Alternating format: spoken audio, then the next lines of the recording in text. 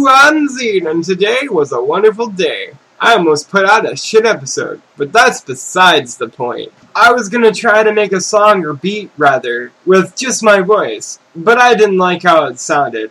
Needless to say, I've been having a fucking great day. Some things that have popped up in my queue lately is the Phantom Clan and Henshin family have been working more side by side together to get our communities on Gaia on track. Blood being the leader of Henshin and me being the leader of Phantom. But things are going more smooth with all of that. Hopefully all the kinks get worked out, but I mean, it'll work out eventually. The Kingdom of Brayfield is probably one of the more efficient guilds on Gaia. I think they'll go far as the classic guild style on Gaia.